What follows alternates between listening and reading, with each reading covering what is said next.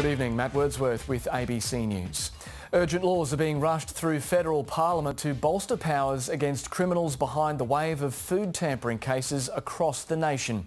Police are investigating more than 100 reports of strawberries and other foods being spiked with needles or foreign objects. In a rapid escalation of its response, the Prime Minister's ordered his government to treat the cases with the same severity as terrorist crimes. National Affairs correspondent Greg Jennett is at Parliament House.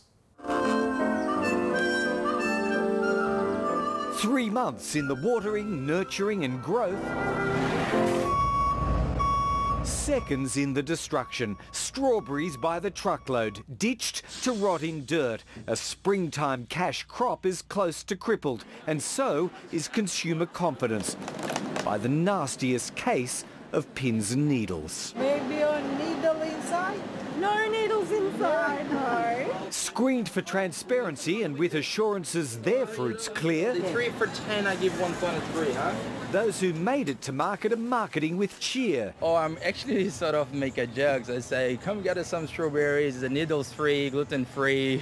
Look at that. But with reports of contaminations from coast to coast, the national government marshalled its resources for action. I know many Australians are very concerned about what's been happening with the strawberries. A prime ministerial denunciation, It's not funny, it's not right. was matched by an open act of defiance. Anyway, got to go to question time. Cheers.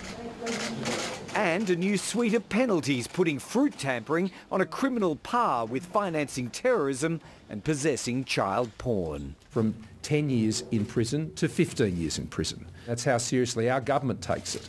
So seriously that spiking food supplies will now be akin to a terror attack on national infrastructure. It is unprecedented behaviour that highlights how food supply chains can potentially be just as important to Australians' well-beings and so our national security as the provision of water or electricity.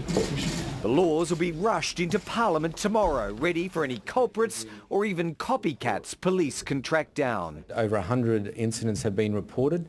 We do believe that a large number of these are fake or they are hoax incidents. Federal authorities aren't exactly treating this as a national security threat, but they may as well be for the speed and the force of their response. The government's certainly treating it as an economic threat, though, both to the country's reputation as a clean food producer and to the livelihoods of those who produce it. Which is why crime prevention's being coupled with product promotion. Go back to buying strawberries. Make a pav this weekend and put some strawberries on it. Eat a chopped Australian strawberry. When eating for Australia, why stop at one? Greg Jennett, ABC News, Canberra.